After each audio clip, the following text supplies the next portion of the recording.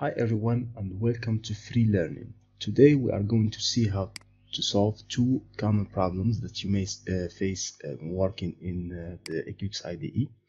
So you can see here that I have a project with the exclamation, red exclamation mark, and when I try to run it, it's not working. So what's the problem here? So if you right click and see the properties, you can see that three jar files are missing. So maybe I have removed them or something. So what I have to do is I have to select them, remove them,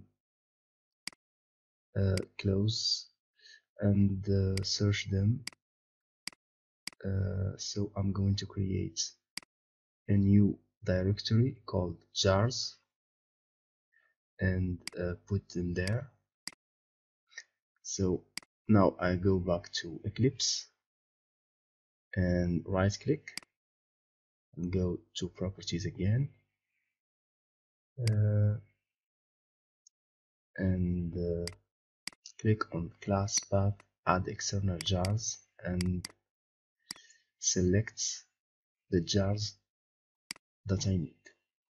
Then click on apply. You can see now my project should be working. When I try to run it, this time I'm going to face another problem, which is a database problem. So my application couldn't connect to the database, so I'm going to run MySQL workbench because I'm using MySQL database. So I run a local instance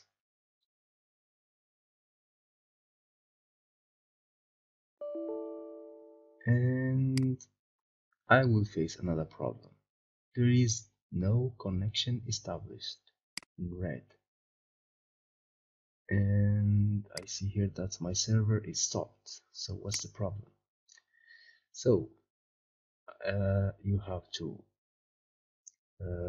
open the task manager, go to services, and run the service MySQL 18.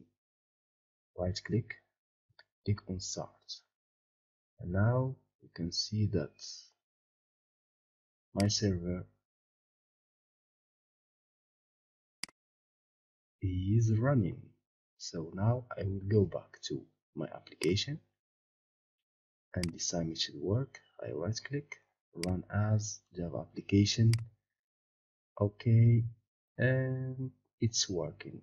I have the login page and here's another interface. So I hope this was helpful for you. Thank you for watching.